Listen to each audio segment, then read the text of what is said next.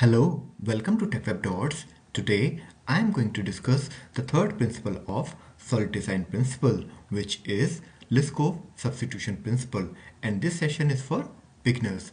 So let's move ahead without wasting time. So in my previous consolidated video, I have already explained all the solid principles, but this time I am explaining in detail. So we will focus only on Liskov substitution principle. I strongly recommend you to watch the previous video, so you will have a brief idea what all these principles are about. Okay, so the link is given in the description of this video. Let's move ahead. So, what is the golden rule of Liskov substitution principle? So, this rule is given by Barbara Liskov in 1988, and she said subtypes must be substitutable for their base type, right? So, this is very important statement, and this is again an extension of the open close principle that we have recently discussed, right? So what do we mean by this statement? So in programming language form, we can say objects in a program should be replaceable with instances of their subtype without altering the correctness of the program. This is very important.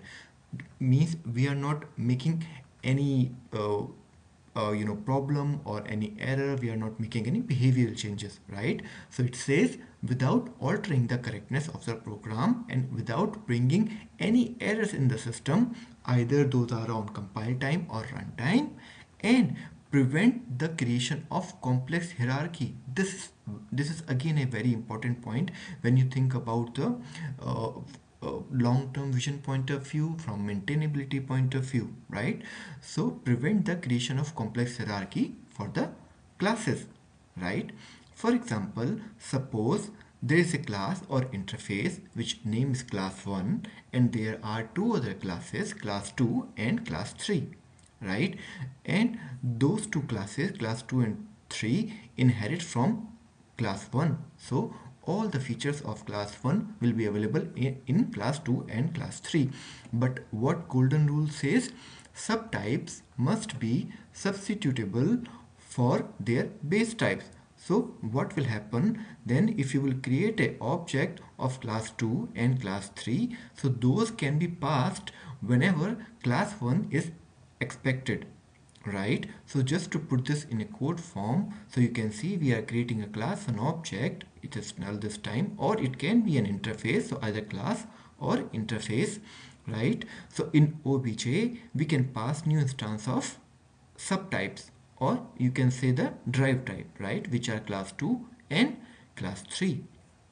So this object can contain its object. Okay, so this is allowed because class 2 and class 3 is said to inherit from class 1 interface, right? So I hope this statement is clear what it is about. It looks simple, but it is not.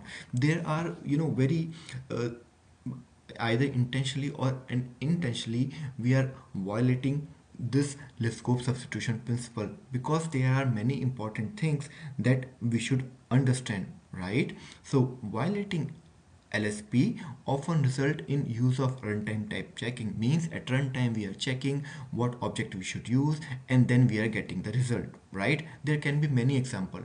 So I take this example. This is super simple, so it will be really helpful for all the beginners.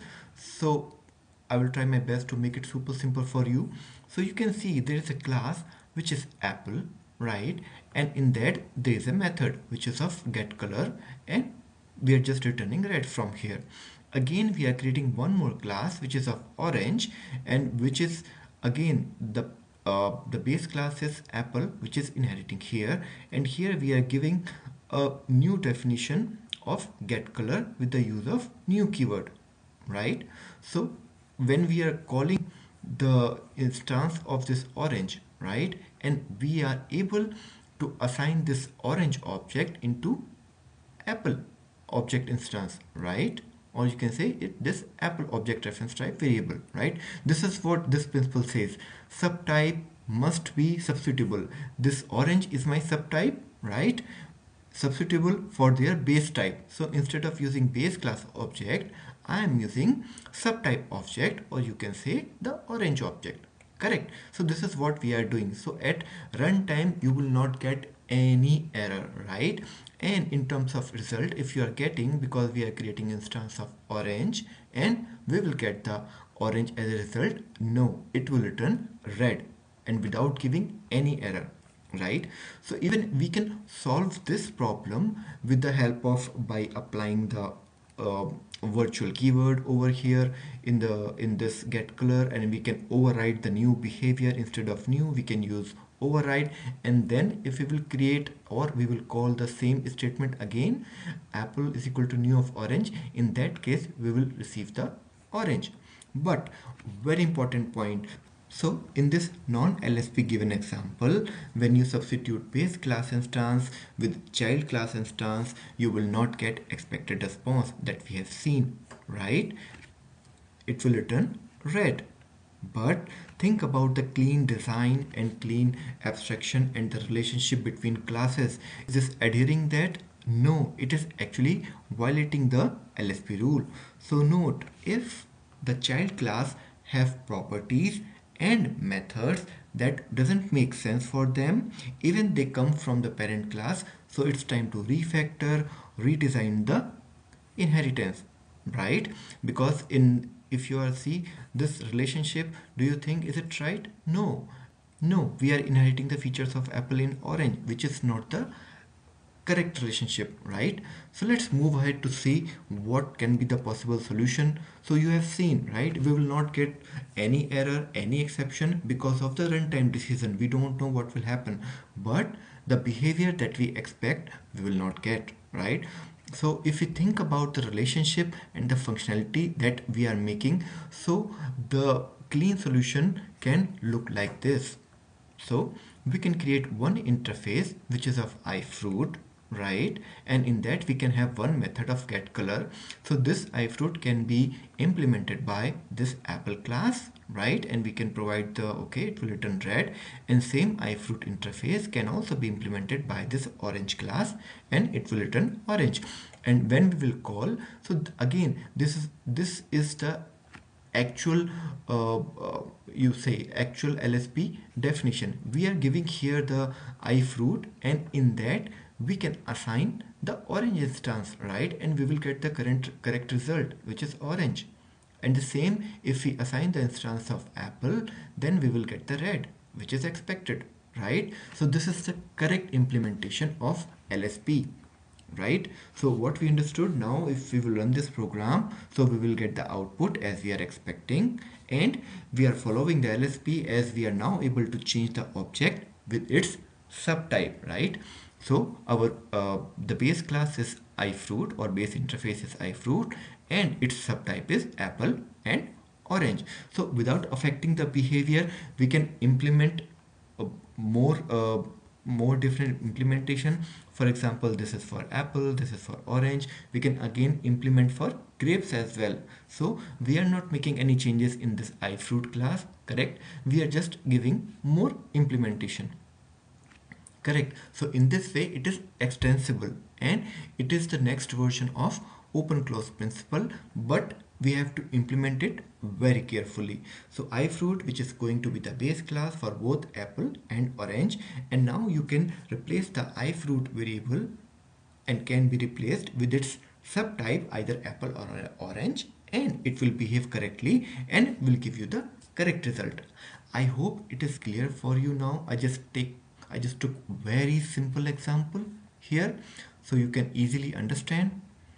Okay, now there are few more things before move ahead. Previously, I also explained this principle with the help of abstraction and implemented without LSP and with LSP. So if you will see here, we have some class, and again we have even number sum class. We are using the new keyword, we are providing new implementation, but to get the correct result, we have to create the instance of even number sum calculator. So if you want to see this implementation detail, so I will strongly recommend you to watch the previous video once again, right? But again we can normalize it by using calculator class, which can be implemented by sum calculator and even number sum calculator. And finally, if we can call this, then it also provides the correct result, and you will see both even number sum calculator instance and sum calculator, both we are assigning to calculator, right? So this is the beauty of this Liskov substitution principle, right? So the most important point that we understood from this LSP is LSP follows the characteristics of best inheritance hierarchies, and LSP avoids the traps that will cause us to create hierarchies that do not conform to open close principle. The importance of this principle becomes obvious when you consider the consequences of violating it. So we have to be very careful. When LSP principle is in effect, so applications are more maintainable, robust and reusable. So Liskov substitution principle is one of the principle and prime enabler for open close principle that we have just seen, right? So the substitutability of subtypes allows a module expressed in terms of base type to be extensible without modification. I hope you like this video. If you have any suggestion, any comment, you can leave into the comment box. I will try to reply on that as soon as possible, and your feedback is very important. That's the only inspiration for me to create such videos. So stay tuned for the next video. I will see you there, where we will discuss the fourth principle of solid, which is interface segregation. Till then, bye bye, and don't forget to like and subscribe.